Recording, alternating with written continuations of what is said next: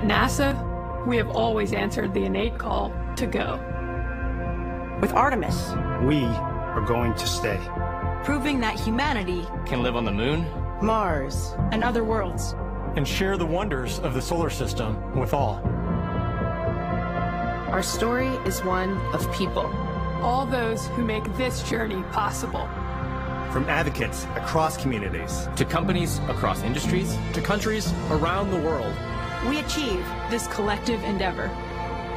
Our efforts create impact for all. Technologies that revolutionize industries.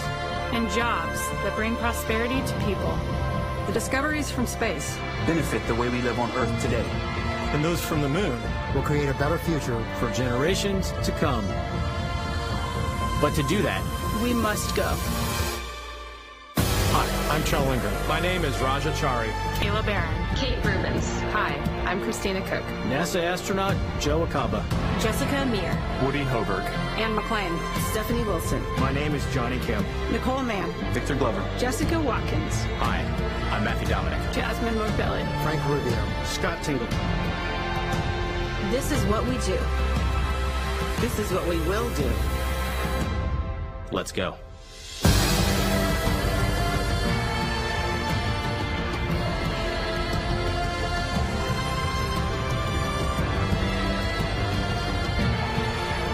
We go to the moon to learn how to live on other planets. For the benefit of all.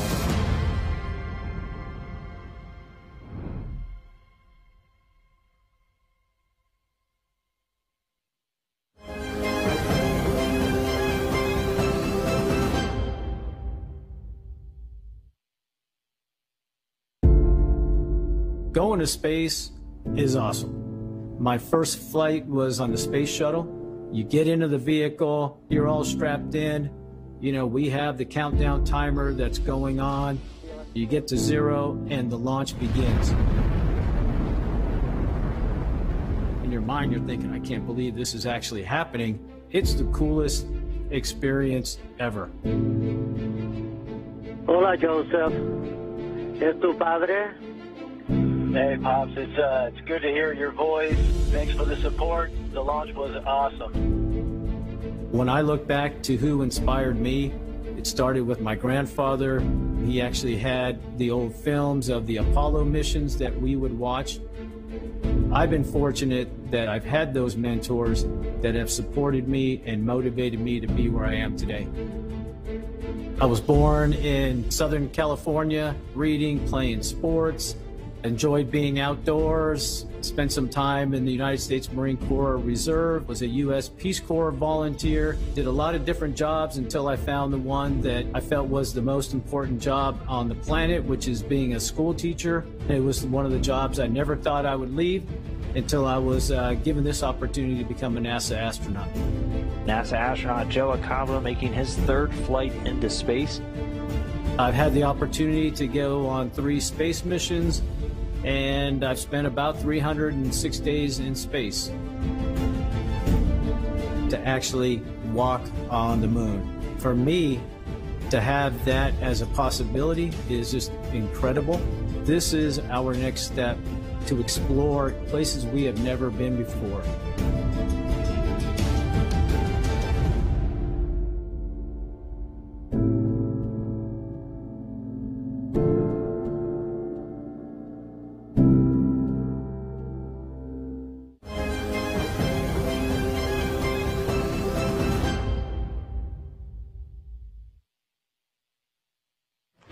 All right, NASA family and friends, our first astronaut, Kayla Barron.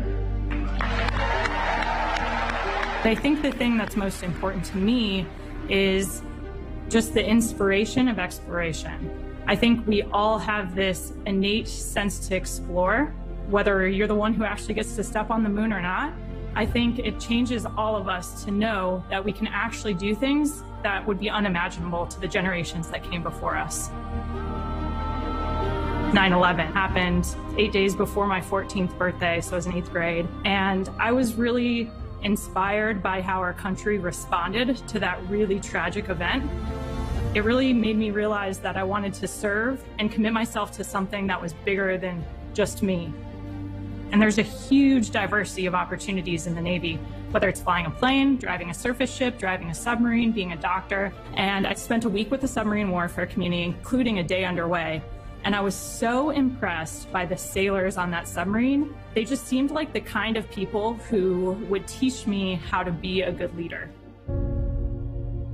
For me, the dream of becoming an astronaut cemented itself pretty late in my life.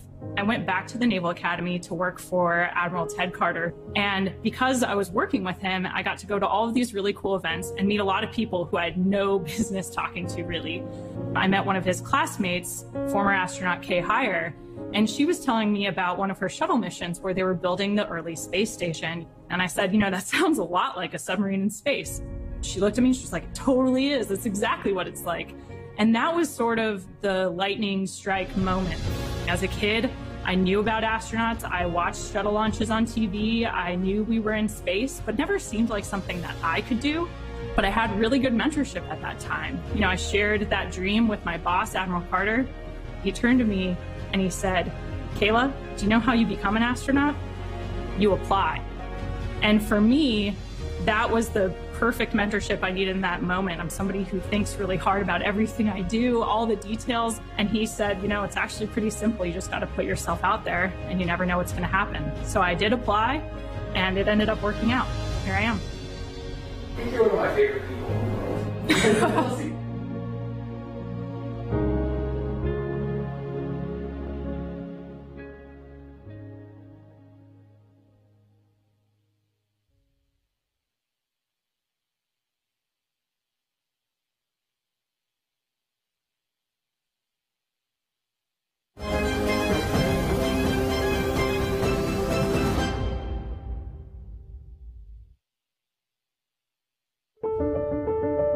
For me, every time I have an NBL run or every time I do a practice spacewalk and you get in that suit, like we call it the EMU, and feel the gloves go on, feel the pressure build, feel the fans start to flow and the air start to come over the back of your head, and you realize, like, this is it. That's when it really strikes me that this is actually not a dream. This is actually happening. I'm Raja Chari. I go by Grinder. I grew up in Iowa, and I went to the Air Force Academy and then MIT, and then I was an Air Force test pilot. If I ask my mom, she definitely has memories of me as a child talking about being an astronaut. Well, I always knew I wanted to do something related to aviation, but at the same time, I think I also started telling myself it wasn't really possible because it was just something to get let down from. Every phase of my life I had doubt, whether it was at the Air Force Academy and wondering whether I could survive basic training, whether it was when I was at MIT, or even pilot training, failing check rides, and thinking, again, maybe I'm on the wrong path. But I think in all those events, I've been blessed to have a supportive family, supportive spouse, supportive mentors and leaders who helped me at the time realize, like, hey, these are setbacks and you get better by tackling those head on. For the Artemis mission, they're not just PowerPoint slides. They're actually metal is being bent, shaped, formed to build the things that we're going to use.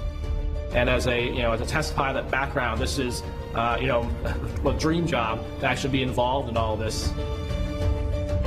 Now looking back, I would have told myself, hey, just pause and appreciate what's actually happening around you and the magic of the moment that you're in.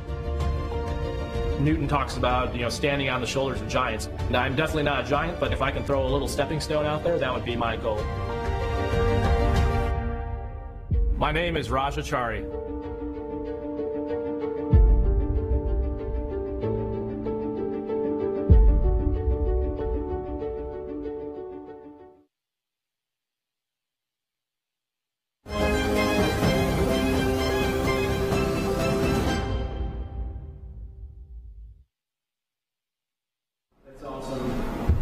Very good. I like it. I like your hand. Oh, what am I doing? We're videotaping this? Everything you're doing. Ladies and gentlemen, our newest astronaut, Matthew Dominick.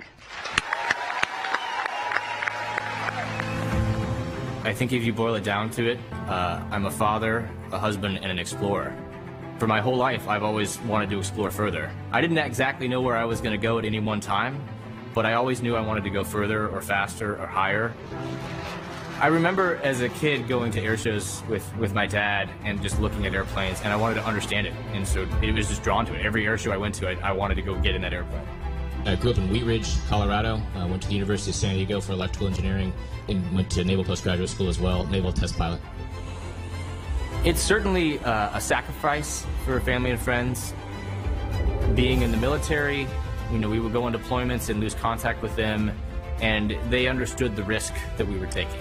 You think about the immense responsibility put on you at times. You don't want to let the world down, but it's about pushing humanity forward and keeping America safe.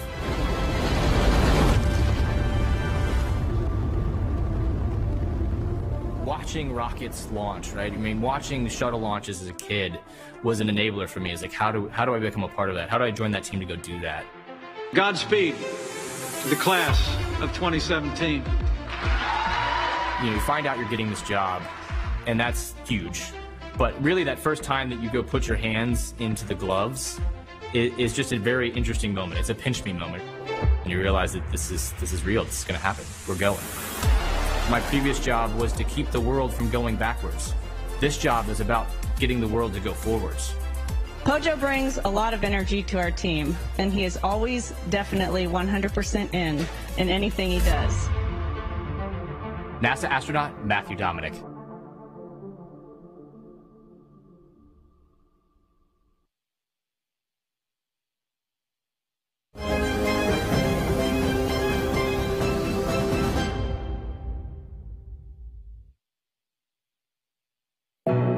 My earliest idea of who I wanted to be growing up was my father. My father was a police officer, and so I wanted to be a police officer. And then I saw a shuttle launch on television, and I thought, I really want to drive one of those. And yes, I said drive because I didn't know any pilots or engineers even for that matter. I'm a public servant, and I have been for 22 years, since January of 1998. And so I ask myself, have I done all that I can for my country and for my family? I have fantasized about stepping on the moon. It's my dream. My dream is to work on the surface of the moon. And being able to launch humans from American soil is a very big part of that. I was sitting at my desk in the Russell Senate office building, and I got a phone call from a Houston phone number, and by the time I answered, I missed it. And so I called back, and after a lot of waiting and being transferred, I was transferred to Janet Kavandi, who was the chair of our board, and she asked me if I wanted to come to Houston and commence training. And I actually pinched myself several times walking back to my office. There is no way that this is a real thing. I'm going to wake up and be so disappointed. When I woke up the next day, and I actually had an email from Janet saying it was not a dream. That was actually unreal. He's a lieutenant commander in the United States Navy, where he flew F-18s. He came to us from Washington, D.C., where he was serving as the United States Navy Legislative Fellow in the United States Senate. Victor? Being selected for this job, you can't help but to think of, I've got so many friends that I know could do this job well. And that feeling of, wow, why didn't they get it? And, you know, feeling like you're not really good enough cut out for the job. And I felt all of those things. Being a father, a husband, all of those things come with doubt. And I think you have to learn to get comfortable with the doubt. They call things moonshots when people accomplish something amazing. No matter how good a story you tell, people are captivated by real-world accomplishment. It's our generation's opportunity to have our own literal moonshot, and then to continue inspiring future generations to reach for the moon. They not only have the right stuff, they represent the full tapestry of American diversity. Their journey begins now, and the nation will be right beside them, reaching for the stars.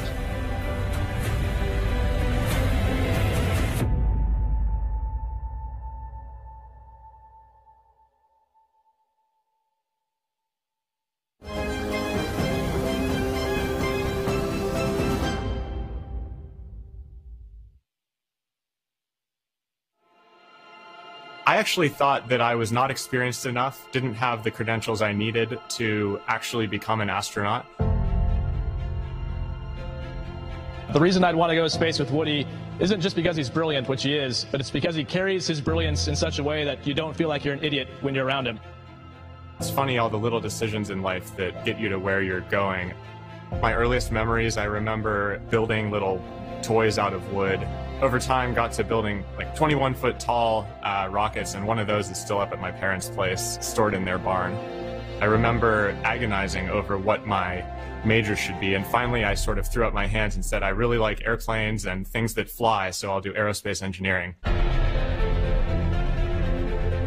One of the best decisions of my life was taking summers away from grad school to work search and rescue in Yosemite. One of my favorite parts of the job was getting thrown into situations where I wasn't quite sure what to do. The confidence I gained from that was that I can deal with the unexpected and adapt and overcome. The other great thing about Woody is he applies that brilliance across all phases of his life, whether it's in the outdoors, where he basically saved half our class from getting severe hypothermia like it was no big deal. And then on his very first space station sim, nonchalantly directed the whole team through an emergency response like he'd done it 100 times. I've always had a slight tension in me between sort of the engineer, analytical, problem-solving part of me and this sort of operational side of me that wanted to be out experiencing the world with my hands. I feel really lucky to be here now where I have an opportunity to do operational things, but also solve really hard technical problems. When we go do hard things and challenge ourselves in that way, we will learn new things that will benefit us. Ladies and gentlemen, our next newest astronaut, Woody Hoburg.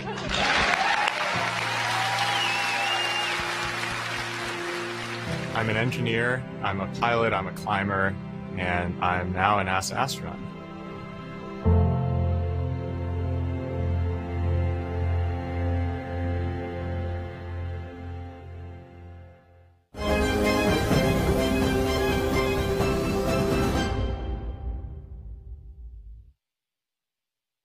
Ladies and gentlemen, the newest NASA astronaut, Jonny Kim. You're a Navy SEAL with a degree from Harvard Medical School. Dr. Jonny Kim. That's just ridiculous. Exploration is written in our human DNA. When I realized that being an astronaut is really the opportunity to expand our understanding of the cosmos, to make our world a better place, all while inspiring the next generation of children. You, Julian. The same children that didn't have the confidence to dream like I did. That was when I realized that I absolutely wanted to be an astronaut. Like a lot of immigrant families, my parents moved to America with the hope of the American dream that their children can have a better opportunity in this world. I had a hard time growing up as a kid. I lacked a lot of things, but the biggest thing I lacked was confidence. I wake up every day and I think about the opportunities I've had. It's hard for me to believe that I'm that same person. No, you just beam, right? You spend so much effort and hope, and you try to give whatever the student needs to grow and get where they want to be. And then when you see that they get there, it's just thrilling. It makes me immensely proud to be part of an organization to achieve such a monumental challenge like returning to the moon. And that's what really excites me when I think of Artemis. The lives that we're going to positively impact on this endeavor. It's hard to articulate all of those emotions, but it's wow. I am an astronaut, and I have this amazing opportunity to serve my country and humanity. To me, he is service above self. I would trust my life to him, and I'm very proud to call him my friend.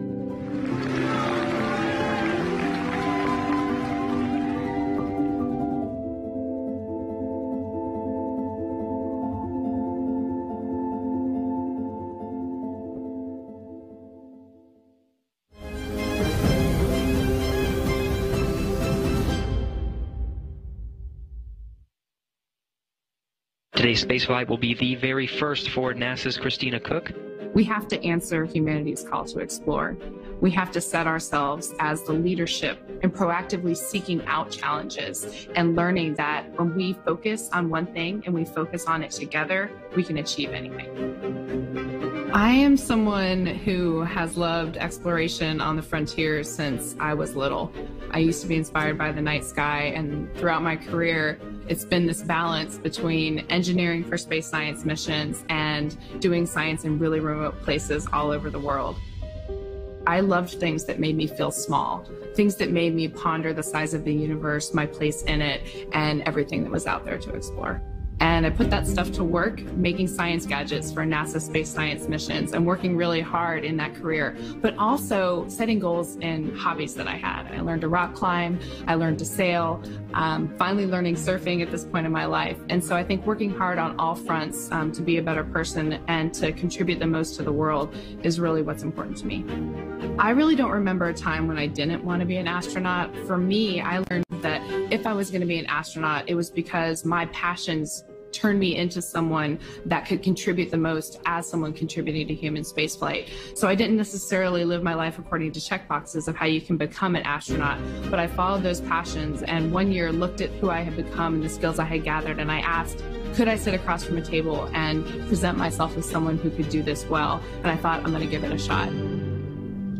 You know, there was a moment where it came to me that this was the most exquisite personal and professional moment of my life, a moment of career culmination where everything I had learned personally, professionally, every skill I had been taught, every hero I had emulated, it was all coming together in this moment. And I realized that I wanted my work to tell every single person on Earth that they could have that moment too if they worked hard for it. And I wanted every single person on Earth to feel that same feeling.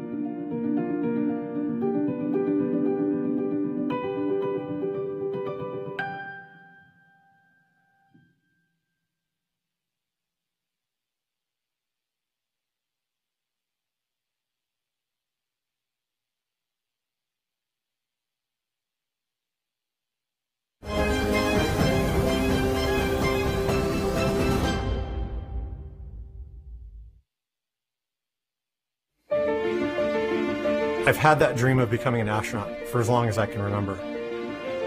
Next, the U.S. astronaut Kjell Lindgren, the 217th visitor to the International Space Station. What a privilege to have had that experience, to live and work on the International Space Station. When you go out of the airlock and you start moving around on the outside of the space station, looking through that plastic visor at that scene that occupies your entire field of view, to see the Earth spinning quickly below is breathtaking. It was really watching the Space Shuttle Columbia launch in 1981. And that's really when I had that eureka moment that people actually do this. People go into space, and maybe that's something that I could pursue. I was accepted into the Air Force Academy, and it was there that I actually discovered a passion for biology, and specifically the effects of weightlessness on the human body. But I remember very clearly going into Denver one night and unfortunately seeing a young woman get hit by a car right in front of me while I was on the sidewalk. And I felt like, you know what, I've been studying biology, but I want to know more. I want to know what I would need to do to actually help this person. And so my path shifted a little bit, and I ended up going to medical school. I had the great fortune to be hired on as a flight surgeon, a physician that takes care of the astronauts, the crew. And then an astronaut selection was announced, and I threw my hat in the ring and had the great privilege of being selected into the 2009 astronaut class. We go to the moon because it means further building that bridge of knowledge that is required to get to Mars, and an expansion of humanity in the solar system. I'm grateful to be a part of this team. You know, getting to do this job is not an individual accomplishment. It represents effort and work of folks that have been walking alongside me, my family, classmates, colleagues, teachers, mentors, coaches. I am grateful for their investment of time and energy in helping me to achieve this goal.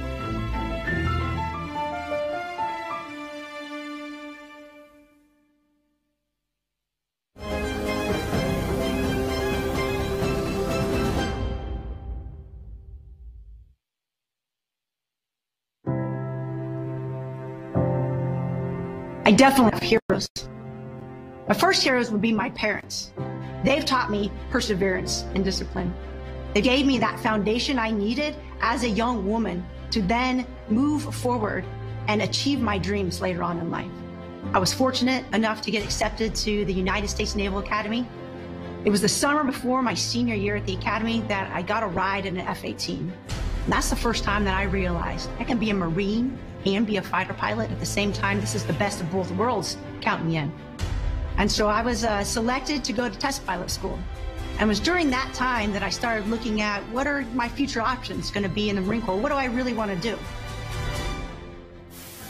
NASA says it's accepting applications for new astronauts. Of the roughly 3,500 applicants NASA is expecting, only about 15 will be selected for training.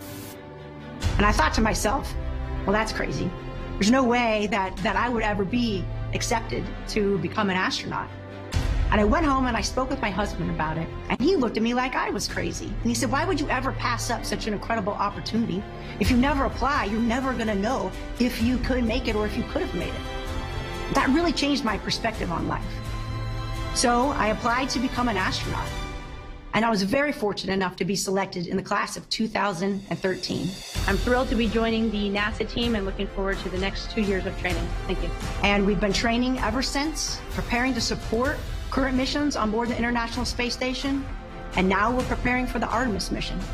Just as the United States was the first nation to reach the moon in the 20th century, so too will we be the first nation to return astronauts to the moon in the 21st century.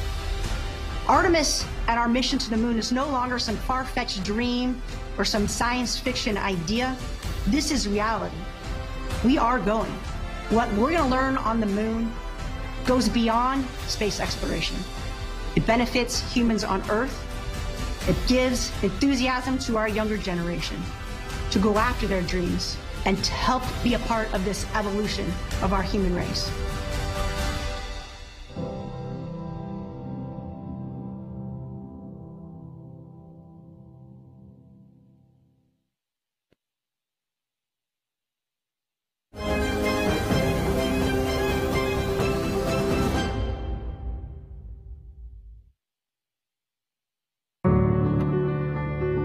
I think, if anything, I probably am a little bit of an impractical dreamer. You know, be really unrealistic about your dreams, just be really realistic about your path. When I was a little girl growing up in Spokane, Washington, becoming an astronaut, like, nobody did that. There was nobody that I could look to and say, that person walked the path that I'm about to go walk. The first step I took out of Spokane was to go to West Point. That was a huge leap out of my comfort zone. As I was flying across the country for the first time ever going to New York City, I remember thinking, like, if I had the opportunity to get off this plane and not do this, I probably would have taken it. But you push through that. I remember sitting on the airplane and flying down to NASA for an astronaut interview, and I had the exact same feeling as when I was flying to West Point as an 18-year-old kid, and it was like, maybe this is where I've reached too far, maybe this is where I've pushed too far, and this is where it all ends. What little girls from Spokane, Washington grow up to be an astronaut? I'm just not even going to try. And so when I say I'm an impractical dreamer, I mean, I never listened to that part of me that says, hey, you're probably not going to succeed at this. I always listened to the part that said, well, somebody's going to. Maybe it's going to be you. We have liftoff of McClain blasting through the Kazakh sky to the International Space Station. You know, I've always been so focused on my goals, and I've always just sprinted toward those goals. And when I look back at all the achievements aren't actually what I remember, it's the people that I did them with. The person that wins the rugby match is the one that, despite all of those hits, despite all of the contact, actually thinks 10 steps ahead, thinks 5 steps ahead as a team, and it's a strategy game. Now, working here as an astronaut, one of the toughest things that we do are spacewalks. You have got to stay so mentally tuned in. You have to know that you can push your body further than you think you can. And I'm holding on to a handrail on the International Space Station, and I'm looking out at the vastness of space, and I looked back and I felt like this was my planet. I was attached to it through gravity, and I felt a closeness to the Earth, and I also realized how much more we have to explore. We haven't even started yet.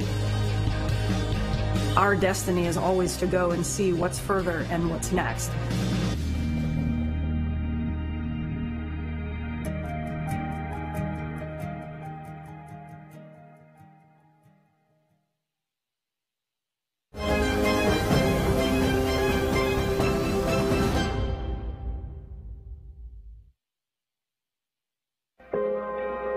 I first started saying I wanted to be an astronaut when I was 5 years old.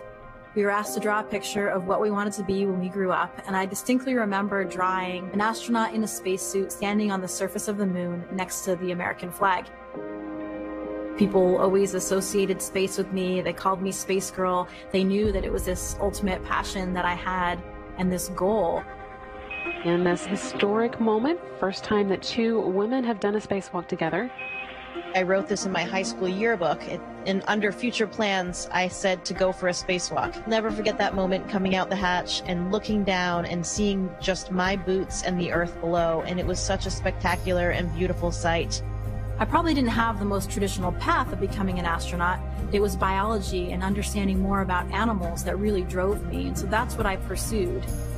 I'm always telling people everybody should be scuba divers. There's this whole world underwater that most people don't get to experience. And for me, being in space shares a lot of the similarities of that underwater world. You're traveling around and moving in a different realm. You have to trust in your hardware, trust in your equipment, and trust in all the people that have helped you get where you are.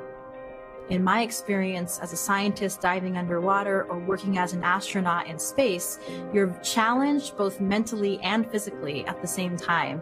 And I think those are the times when I've really felt the most content in my life. The thing is, it just keeps getting better and better. From the moment I arrived on the space station, I've had a huge smile on my face. Following your heart and following the things that you're passionate about, you can still achieve your dreams and your goals, and that's exactly what happened for me. I think I've always looked up at the moon and thought about what it would be like to be there. We're going to the moon to explore, and we're going to the moon for scientific discovery. I don't look at this as my own accomplishment or something just for me. This is our mission. This is everybody's mission, our entire planet's really. I'm NASA astronaut Jessica Meir.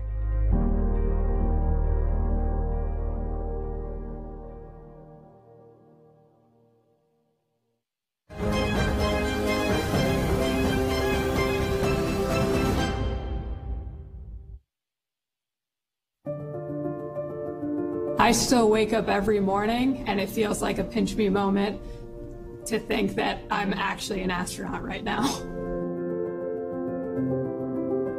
I am Jasmin Moghbeli. I think as a kid, I believed I could do anything. So to me, I was going to be in the NBA, I was going to be an astronaut, and I was going to be an Olympic skier. So to me, it didn't faze me. I've been very lucky to be surrounded by people that have always supported me. My husband, my parents, they 100% have supported me. Jasmin Moghbeli. As I started to overcome more challenges through my life, I realized, hey, I could possibly really do this.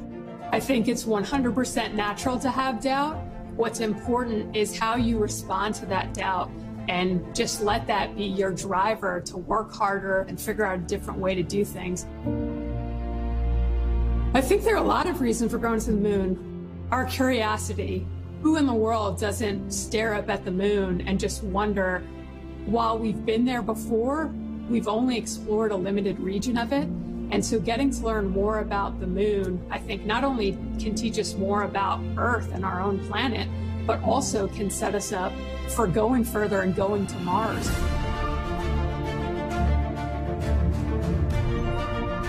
And when you talk about the way we want to go to the moon for Artemis, one, going to the lunar South Pole, just landing on that South Pole with the lighting conditions. They're a permanently shadowed region, so we can't use solar energy necessarily. What resources are on the moon that we can use? How much of them are there? How can we use a base from the moon to go further? Anything that might jeopardize the mission, whether I'm on it or not. Those are the things that kind of keep me up when I lay down at night, and those are the things that I think about. It's a deep question. Who am I? Well, I'm a wife now. I'm a daughter, my parents' favorite child, probably. I'm a Marine, and I'm an astronaut.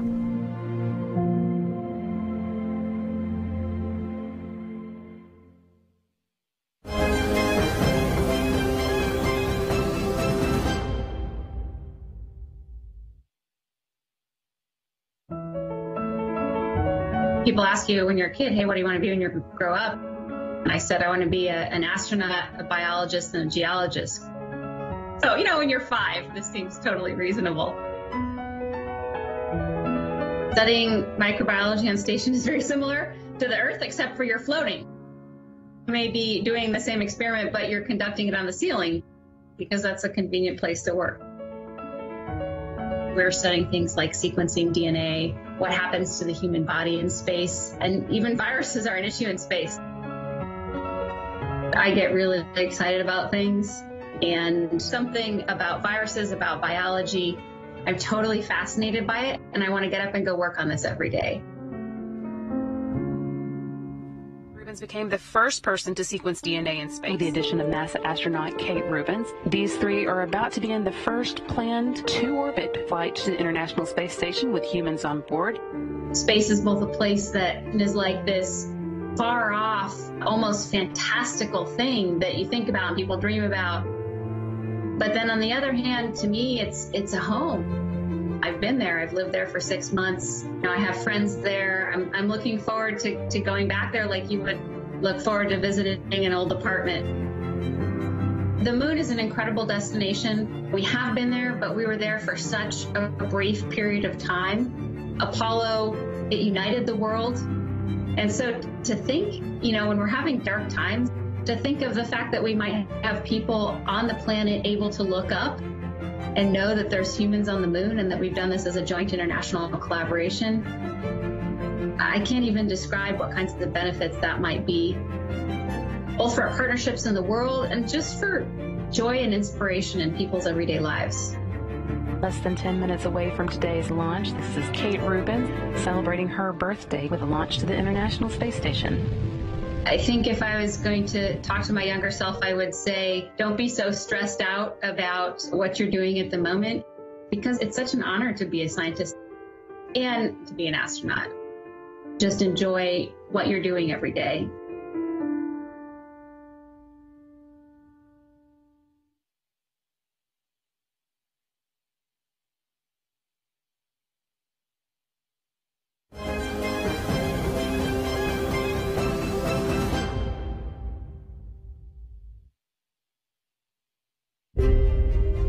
You know, I'm a product of a lot of sacrifices and great teams. I'm a son of a teenage single mom. You know, it was never an option to feel sorry for ourselves or to use that as a crutch. It was just, hey, you can do better, you can get ahead by working hard, studying hard. And so that kind of set a really good foundation of hard work equals results. Good morning, Frank Rubio from Miami, Florida. Graduated from West Point, 98, Go Army, Black Hawk pilot, and then a family medicine physician. The Army has essentially shaped me. I mean, it's given me all these amazing opportunities. The reality is I've just always been surrounded by people that are next level. Being around those type of people my entire career, I think has pushed me to do better and also kept me humble. When Vice President Pence was announcing our class, he made an analogy to a turtle on a fence post, basically meaning that, hey, you didn't get there on your own. He was talking, of course, about our families, our loved ones, our co-workers, our teams, essentially, that allowed us to succeed and get to that point in our lives. Frank is truly a wonderful person. He is a great American, an even better human being, and he's going to make an awesome astronaut. And I really look forward and hope I get the chance to go to space with him one day. What the moon will allow us to do is to explore further than we ever have before. Anytime we've explored in the history of mankind, there's great benefits from a technological point of view. But I think deeper than that, there's a sense of pride and unity that comes with accomplishing incredibly hard things. And right now, probably more than ever as a nation and as a world, we need that. Watching how America comes together in those moments, in those bigger than life moments, is something that's really incredible to behold.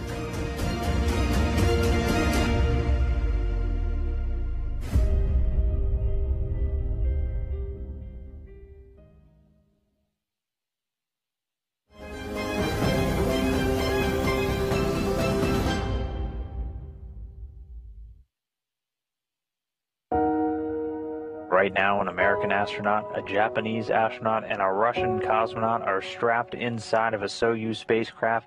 There's always the, why did you climb the mountain? Because it's there. We all travel down the street, we look out the window, we're in the backyard. There are moons out there. You can't miss it. It's beautiful. It's there every day.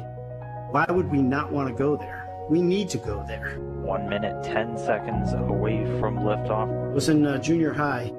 The teacher asked, what do you want to be when you grow up? And everyone was saying, I want to be a plumber, I want to be an architect, I want to be an accountant. And I said, I want to be an astronaut. And literally everyone in the class laughed. But then the teacher looked at me and said, right on. And lift off. Scott Tingle, Anton Shkaplerov, and Norishiki Kanai on their way to the International Space Station. Look, this is evolution. We didn't always have the technology and the capability that we have today. We didn't always have automobiles. We weren't always able to just jump in a vehicle and travel for 16 hours and get to the other side of the country. So this is the next step in evolution, to be able to take systems and hone our processes and get our operations down so that we can set up camp on a place that's different from Earth so that we can conduct science that'll better humankind. This was just a dream when I first met my wife. You know, was it going to happen? Was it not going to happen? Who knows? But we're here and we're doing it. And every step we take is both a challenge and a reward. And to be able to live that life and look back at the track that we used to get here is just amazing. Life is pretty busy when you have lofty goals and you're constantly focused, you're constantly working to get positive results. But that moment for me was coming out of the Soyuz on my first space flight and standing on the ground for the first time in 6 months and realizing that I did it.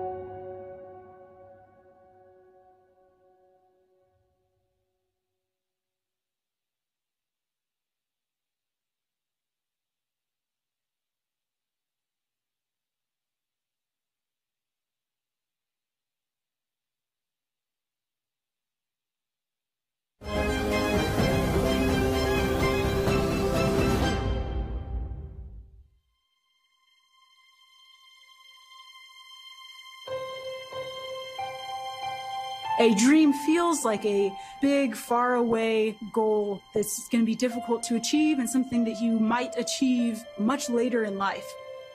But in reality, what a dream is, or a dream realized is just putting one foot in front of the other on a daily basis.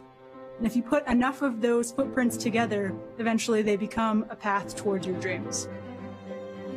My name is Jessica Watkins, and my fellow astronauts would describe me as a rock nerd, endearingly, as what I tell myself at least.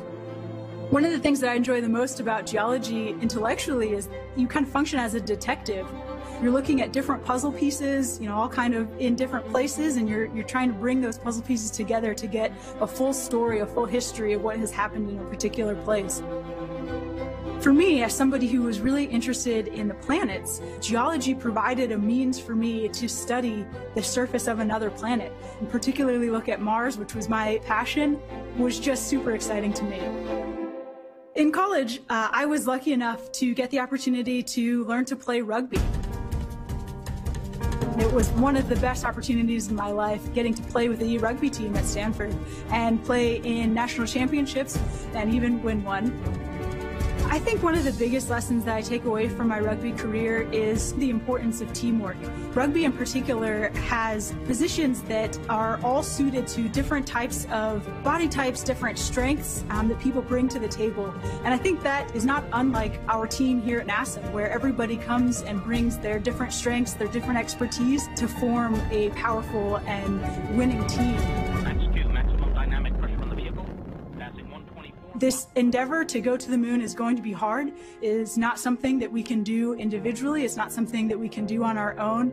And I think especially in these times, it's really important for us to recognize how much we need each other and the importance of coming together for one goal. And I think that going back to the moon really embodies that. This is Mission Control Houston. We are now processing telemetry from the Orion spacecraft.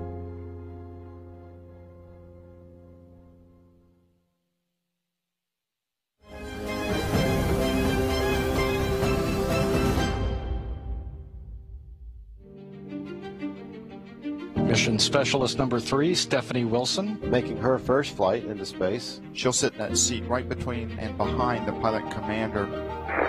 NTD, MS3, contact. MS3, this is NTD. I've got you loud and clear. Good morning, Stephanie. Go for maintain start. Every space flight is special. The first space flight is very memorable for everyone. On the day of launch, everyone's very excited. And it's very surreal when the solid rocket boosters and the main engines ignite. It's very apparent that we're going somewhere, and it's the best 8.5-minute ride ever. The view from space is spectacular. It can be very peaceful, very serene. The colors are so vivid. The vibrant orange of the Sahara Desert, the blue-green color of the oceans. It's a wonderful sight to behold. And what is readily transparent is that while there may or may not be strife on Earth, it appears to us to be one unified planet. And having that perspective of one Earth and one humanity is one that we definitely appreciate having from space. I had a great curiosity for what's unknown, and I like to solve problems. So trying to understand and have a better sense of the universe and what that means to humanity, who we are, what our history is, and how we leverage that knowledge to bring benefits to humanity was something that struck me and I hope to work with in the future. I have certainly benefited by having some great mentors in the office across NASA. One thing that veterans of space flights do is they share their expertise and their experience during the mission. Christina, on the UIA, check oxygen EM1 and 2. Oxygen EM1 and 2 are open. And I do my best to pass along the experience and the knowledge that I have gained to others in the office and with the next generation so that we can have a better future for all of humanity.